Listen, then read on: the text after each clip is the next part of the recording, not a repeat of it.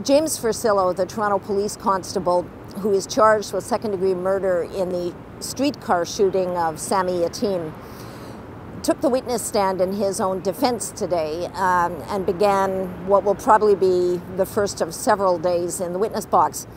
It was kind of a curious start. His lawyer, Peter Browdy, began by asking him, you know, on July 26th, 27th, 2013, you shot and killed Sammy Yatim. Yes, I did.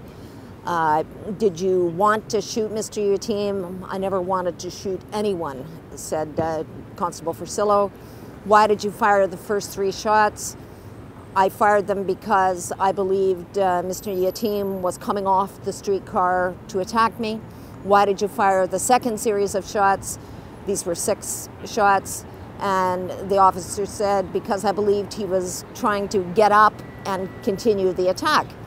And that was that. That was all he asked him about the actual incident. Then the lawyer began asking him about his background, which is actually pretty compelling.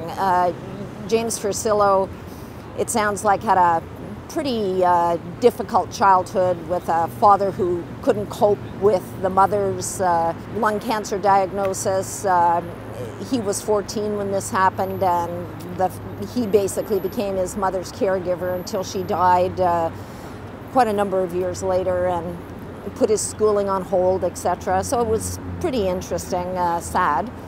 And he also has a degree in psychology from York University, worked as a security guard, a court security officer in a courthouse just like the one behind me at Old City Hall for almost 3 years before his application to become a Toronto officer was accepted.